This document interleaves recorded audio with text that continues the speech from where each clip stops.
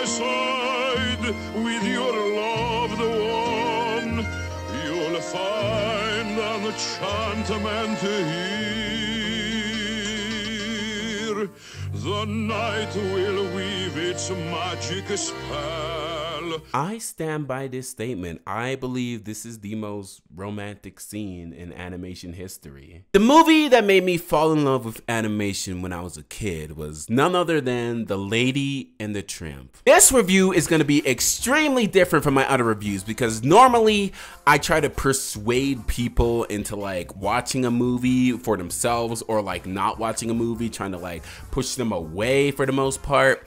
But here, it's hard to do that. I love this movie with all my heart and I'm going to gush nonstop just over this movie, but this movie fits a specific type of niche. If you didn't grow up with this movie, you're just not gonna like it like I will. The Lady and the Tramp is a romance movie through and through, and if you don't like romance movies, you're not gonna like this at all. It's not even one of the best romances. Like, it is a romance through and through, but it doesn't have strong highlights for the most part. It does, however, respect its identity and is a foundation for some of the most iconic romance scenes. Like the spaghetti scene, if you see any spaghetti scene in a romance movie, it's because of this movie, Lady and the Tramp. I adore very good romance stories, and to me, this is a very good romance story. Romance stories and musicals are like what I grew up with and the foundation of who I am. I love them so much. It's something I never ever want to push away. When done well, I personally think they are some of the most impactful and emotional moments of all media. Romances are just so powerful, nobody really understands them. And it is why I am just so happy and so very excited to talk about The Lady and the Tramp to my audience.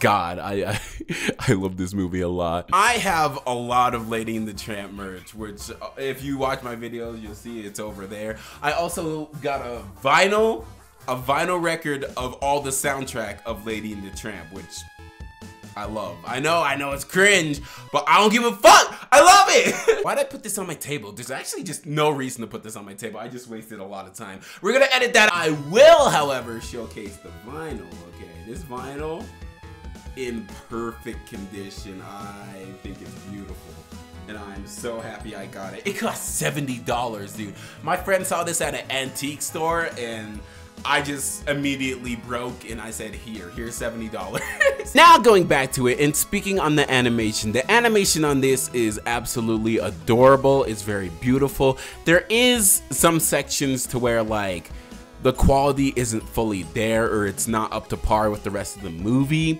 But for the most part, it's like these hand-drawn animated animations, and it's just beautiful. This movie relies on a lot of still imagery and backgrounds, and the backgrounds in this movie are just so immaculate. It makes you feel like you're really in this environment, that it's a real environment. There is some shots to where the background is moving and the characters are trying their hardest to like move along with the background, but not everything's perfect here, I'll be honest. What does feel perfect in this movie though is the animation of the animals. The dogs in this movie feel so realistic and so alive. It's immaculate. At the start of the movie, there's a quote they put in that, in my opinion, really encapsulates what they were going for with this movie. They were going for like respecting animals, respecting dogs, and just how much love and care they had for animals. And it reads as follows: "In the whole history of the world, there is one thing that money cannot buy: the wag of a dog's tail." To me, I don't know why else put that quote in. I haven't seen too many past Disney movies. I've seen a couple, but like, why would you put that quote in unless you were like really respecting dogs and animals? It seems to me like they cared about what they were making. It even follows up after that and says, "So it is to all dogs, be they ladies or tramps, that this picture is respectfully dedicated." Like, I really think they cared about this movie. Now going into the music of this movie. The music is absolutely spectacular, and this is This movie's not really a musical for the most part. There is like music and they are singing, it progresses the story, but like it's way too few and far in between. Like it's like small little sections. The songs in this movie are never a focus, therefore I don't think it's really a musical, or you can call it that. But the music in this movie is just beautiful. It's immaculate and it has a lot of musical themes. Peggy Lee wrote and sang majority of the songs you hear in the movie, like He's a Tramp, La La Lou, and the Siamese Cat song. He was also aided by someone who did majority of the score as well, Sonny Burke. Bella Notte was performed by a person named George Givet, and I know those names probably mean nothing to the normal person, but I think I should give them some credit. Now, before continuing with this review, I think it'd be a disservice to not talk about the racism in this movie. There is quite a bit of racism and stereotypes in this movie. It was from the 50s. We are Siamese, if you please. Even Tramp has his Achilles heel. Pardon me, amigo. What is this chilly heel? You take Tony's advice and settle down with this one, eh? This one? This one. Oh, Tony, you know. He's not a speaking English pretty good. Apes? No use even asking them. They wouldn't understand. They wouldn't?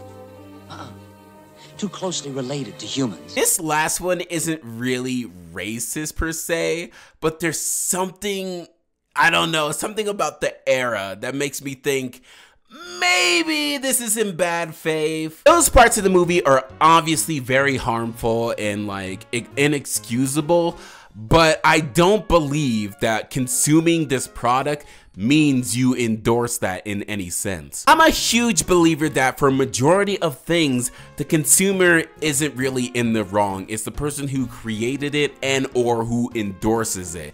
And you can like something while not endorsing the bad parts about it or the harmful parts about it. Dog and pony follies. He's a tramp, but they love you. Breaks a new heart every day.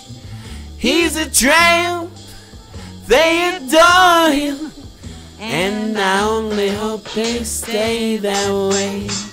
He's a tramp, he's a scoundrel, he's a rover. Fuck.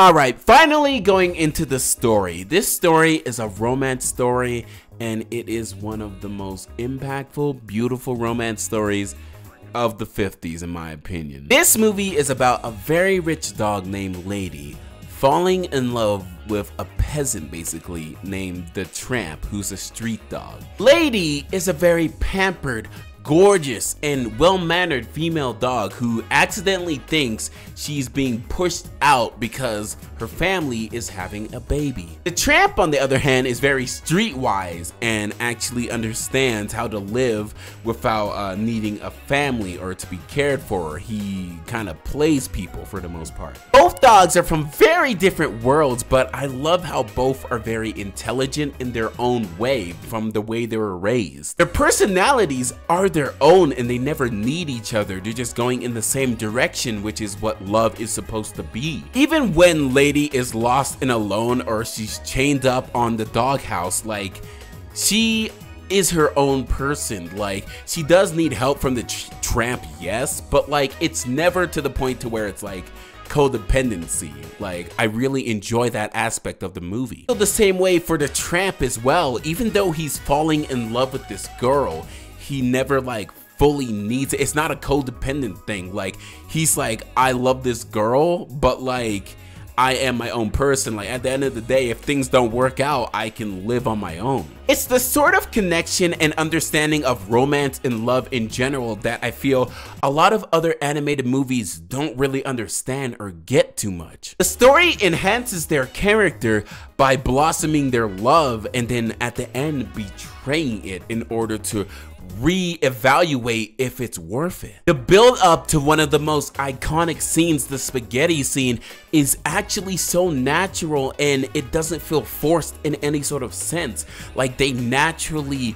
come together as one in order to share love. There's a lot of conflict and nuances they have in their relationship, and it starts off as like they like each other instead of just like love each other right off the bat. And when Tramp gets called out for basically being a whore for the most part by Lady pushes Tramp away, but she's still in love.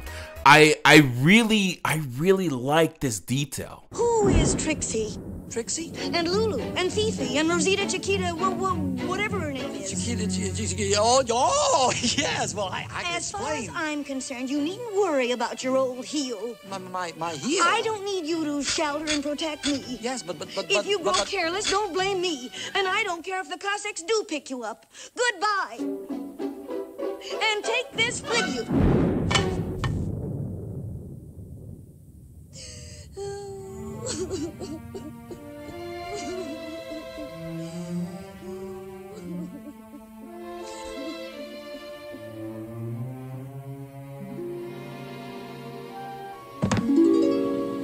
Now, speaking on a little bit of the comedy in this movie, the comedy is not the greatest, but there's some parts you can laugh at. Guaranteed not to wear, tear, rip, or ravel. Turn around, sister, and show the customer the merchandise. Butcher, he says that he wants two spaghetti speciale, heavy on the meatball. Tony, dogs don't talk. He's a talking to me. Okay, he's a talking to you. For the most part, the comedy isn't really going to keep you intrigued into this movie. It's mainly just full romance. Another weaker aspect of the movie, which I'm kind of 50-50 on, is the rat. The rat in this movie is like, they become a threat at the very end of the movie, but they don't really build up into the rat coming back for the most part. He's seen at the very beginning of the movie, so he is an established threat, but he's just gone until the end of the movie, very conveniently. Another fault for some people might be its lack of replay value. This movie isn't really meant to be replayed all the time. Although I replayed it all the time as a kid, it's really not meant to be replayed all the time. It's one of those movies to where like you watch it once every 3, 4, however many months, and that's how you enjoy it. That is another reason why they shouldn't have done a live action remake of this movie. Like, yes, I get it, they're dogs, like you can easily kind of transfer that into live action, but you're missing the personality and the emotions that these dogs have to each other. You're missing the whole connection, the whole point of the movie. Like narratively, you can kind of get away with live action CGI dogs being attracted to each other, but the lack of animation really just dissolves any real emotion or attachment we have to these characters. With all this being said, I'm personally gonna give Lady and the Tramp, my favorite movie of all time, a 5. I love this movie to death, and I personally think it's a good movie, but it's one of those movies that aren't for everyone, and I can't really recommend it to every single person. I would love for more people to see it, but it is just one of those movies. The racism especially makes it very hard for newcomers to sort of get attached to this movie if they haven't grown up on it, and I don't fault them at all. I will, however, end the review and say this movie will be iconic forever. It is so meaningful to me and to a lot of people who understand what this really means to me and, you know, everybody else. How's it going, pups?